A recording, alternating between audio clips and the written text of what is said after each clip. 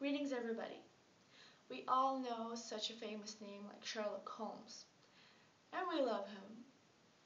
Let's see why. Now there's a short answer from me. He's the god of logic. He's the god of solving criminal issues, and his deductive methods are brilliant. Now, he also is partially genius, that's why he's great at all of this, but also because he's smart. He's smart because he remembers things and he knows things. He knows things, and to know things you need to remember them. Now, I call this remembering for Sherlock a mind palace, and for us, mortal people, I call it a super memory. Now, did you ever think how to develop that super memory, or at least not to lose it? Or even, is it possible to develop super memory, so-called super memory and super focus? Well, the answer is definitely yes.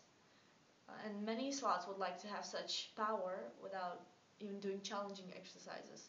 And partially, I would say it's possible, but the main thing here that the exercises should be systematic. And I'm going to give you 5 tips, 5 exercises to train your memory in everyday life so it becomes stronger and stronger each day. The first one, they're easy. The first one, brush your teeth with your right arm if you're left-handed, or brush your teeth with your left arm if you're right-handed. Now, we're doing this because the second hemisphere starts improving the speed and your memory gets better. Now, second, teach yourself to memorize the shopping list, because closer to 60, shopping will be probably hard for you. Now, the third reason, after watching a movie, mentally rotate the events that happen there. Just restore the events that happen in the movie. It will not take more than 20 seconds, but the result is tremendous. Now, the fourth reason, read books, which I love a lot. I was so excited when I saw this fact. Read books.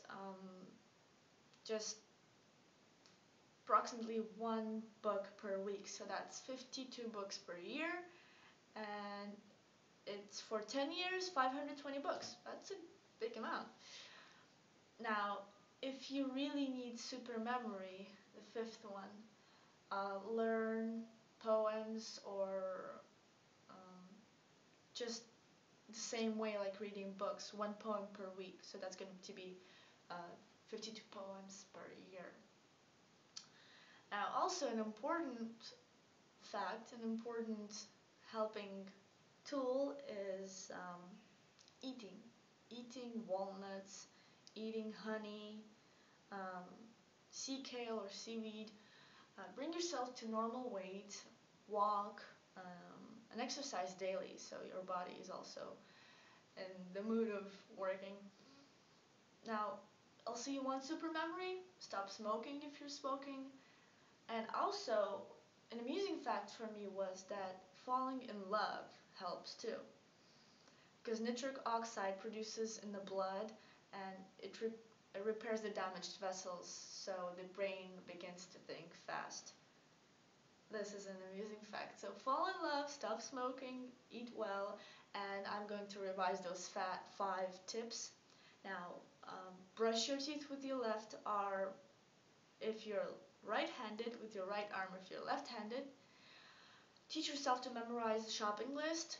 Revise, review mentally the events in the movie that you just saw, and read a book once a week if possible.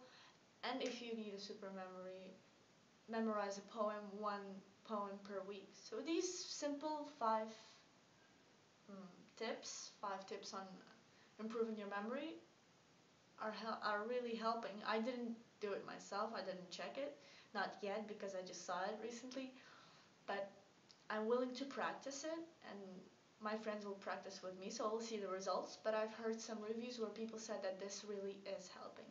And it's simple, easy, we're enjoying it, and probably I hope that we're all going to have super memory and even maybe reach the mind palace. Thank you. Bye-bye.